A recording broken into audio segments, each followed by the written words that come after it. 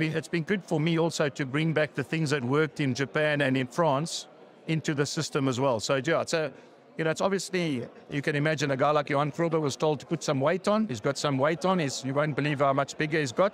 A guy like Kane and Moody would have loved to have him on a gym program as well. But as it's turned out, he's obviously doing well in the box setup. So, and that's the other thing I think that I can say is that having finished our one campaign, we've had 4 Springboks being kept in the small space of time. So Ulrich played, Ruan Nokia played, Kirtley played, and obviously Kanan played. So all of a sudden you got 4 more Springboks into your setup, which was always a massive boost when you're going into those big games. Jake, I remember it was actually quite ironic. When Marcel came, he actually, and people asked about Marco Cohen, he actually said, wouldn't have been great, to actually have both, Yeah. I know there might be a few concessions with Marcel during the season and stuff, but yes, just how chuffed of you, I know it's a bit unfortunate for Marco, obviously, but he's found out around it, so actually it worked out quite well for you, just having that depth. Yeah, look, I mean, you did, I remember that, I said I'd love to have them both in one team, and as it stands now, I have got them both in one team. I think the one thing that we didn't want to lose Marco, because at that point in time he was playing really well for the Bulls. And it wasn't so much that we just wanted 2 in the team, but wanted to make sure that we don't really want to lose all the players that we've got. I mean, I think the sort of failure of some of the teams is there's a big change to the teams every year. I think in Super Rugby, you imagine how many guys every year, a new coach comes in, new franchise. Remember the old days, you used to sort of pick the Leopards coach one year, then the Pumas coach the next year, then the Bulls coach the third year, then the Leopards guy bring all his Leopards guys or the Puma guys. Now, we're in a situation where, so to jump around a bit, we're in a situation where our squad is our squad. On Friday when we play, I can almost say the team that finished last year plays against the team that are all new boys this year. And I know what I've got. So yeah, so to answer your question, fantastic that we got him back. Not only for us, I suppose for South African rugby as well. We've got to try and get that caliber of player back to play URC. Given the nature of his injury, all those, I know it's fine now. Yes. Is it a bit of a challenge for you to sort of get some confidence back in this game now? Because any player would be wary now given a hit. Yeah, look, I must give you some feedback, guys. So he hasn't played rugby for 8 months. He has had absolutely no side effects, nothing, not even a headache during training in the 8 months. I read an article this morning about Vaketawa now after 12 years in France being medically unfit to play in France. So, as I said, sometimes it happens. Cornel Hendricks was in the same boat. He's played every week for us. So, the challenge is, I'm not going to get into all the detail. He's got a certain amount of time that he has to get through, and then the insurance kicks in, like anything, So, and I'm sure, the risk is no different to anyone else. He can bang his head tomorrow in a friendly, on Friday's friendly. He could do a morning session this afternoon and whack his head on someone's hip. So, yeah, but I think I can tell you from having been with him the last couple of days, he can't wait to play. I mean, he's in 8 months is a long time. I think he can't wait to get back on the field. How much what do you take from last season? Yeah, look, there was a lot of things for me that I enjoyed. We got a very young team, and we probably did better than most people thought we'd do. And I'm talking about as a team, as a squad. The learnings were that, we obviously fell short in the final, and it's always not nice to lose a final. I think the other thing that I think that the learning is just off the field. I think the one area where I think we can sharpen up is the travel. I think to fly around the world to get to Europe is not ideal. Fly economy class is not ideal either. One of the sells to the group of players was that when we came from Super Rugby business class to Sydney, that you wouldn't be that far away from home that often. As it turns out now, the schedule is what it is, but we could go Exeter 1 week, come back, play 1 week here, go back to URC. And if you're flying economy class and you got to fly via the whole world to get there. I know we've now got an airline sponsor in Qatar, so hopefully that'll be addressed.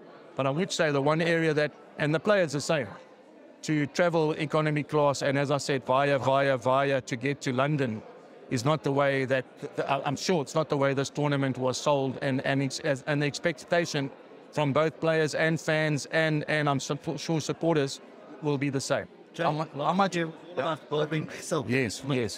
Young players. Are you happy with these? Yeah, Mike. Of course. Having gone to Ireland and beaten Leinster is obviously a massive. You can't put a price on that. People now believe that in our group that we're good enough to beat the best teams. Leinster are predominantly one of the best teams in Europe for a long period of time. So yes, the belief is there. as I said, I think we probably superseded the expectation early on. I mean, I'm not taking it away. When you have a crack at playing a final, you've got to win it. But this group of players, I mean, if you go through Aldrich Lowe and you go through Ruan and you go through Kirtley and you go through Kanan, I mean, the average group, or average age of our group is very young. And I think the expectation of our board and of people that are involved in our organization would be 23, 24 would be a fantastic time for these groups to mature. You know, I'm just so excited to see we probably jumped ahead quicker than we should have. And now it's the second year. I'm quite keen to see if we can maintain that sort of momentum into the second year. Because let's be fair, guys. I mean, I just spoke to someone now. There's no ways Leinster bringing a B team to South Africa again. There's no ways Ulster are going to be set up again in terms of, you know, expectations of South African sides. There's no ways the Irish teams are, you know, who are predominantly the best teams in this competition over the last couple of years, are going to come with their, you know, with their eyes closed again. So, you know, I'm not taking any away. We're going to have to be better, because I got no doubt every team that now plays against South African franchises is going to want to do better as well. So, yeah, that's the challenge, I suppose, for all coaches, to see how good we are in year two.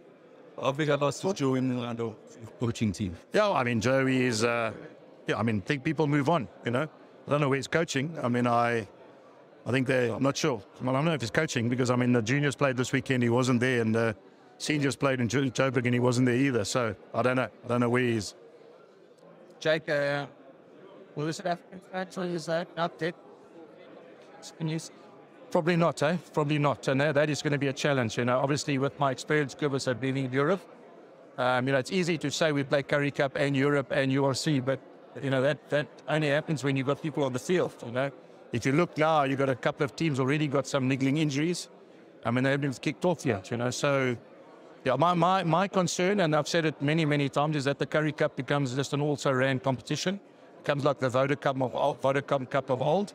And that would be, and I echo what everyone says, that'll be a sad day for me, that the Currie Cup just becomes another competition where we're making up numbers and getting teams to play. You know, I think, but we can only cross that bridge. I've heard the Currie Cup might be in February.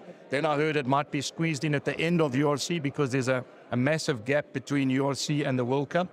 So until we get those dates and until we get the exact program of who can play in which competitions, we can answer that question. But I would say to you again, and I stress it, it'll be a sad day if the Currie Cup just becomes, you know, last Currie Cup final, taking nothing away from anybody. I think it's the first Currie Cup final in the history of the Currie Cup where not one Springbok who ever played for South Africa was on the field in 46-man squad, and the ref wasn't an international referee. I don't think it's ever happened in 130-odd years that the Currie Cup's been around. And, you know, we mustn't take that lightly. Taking nothing away from Pumas and Griquas, and, you know, all credit to them for winning. But, geez, I can't remember the last time no Springbok was on the Currie Cup final field, even an ex-Springbok, and it wasn't ref by an international referee. Sorry, just one question.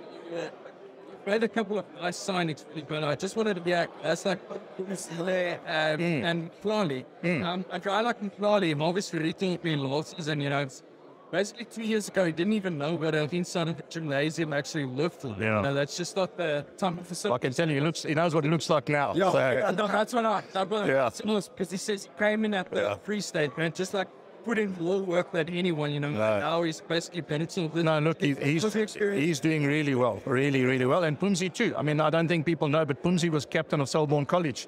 You don't become captain of Selborne College unless you know how to play rugby. So, yeah, look, I think that one of the things I've also learned in the last couple of years, and I've learned over years, but I've also seen with the Bulls in the last couple of years, is you're as good as your weakest player.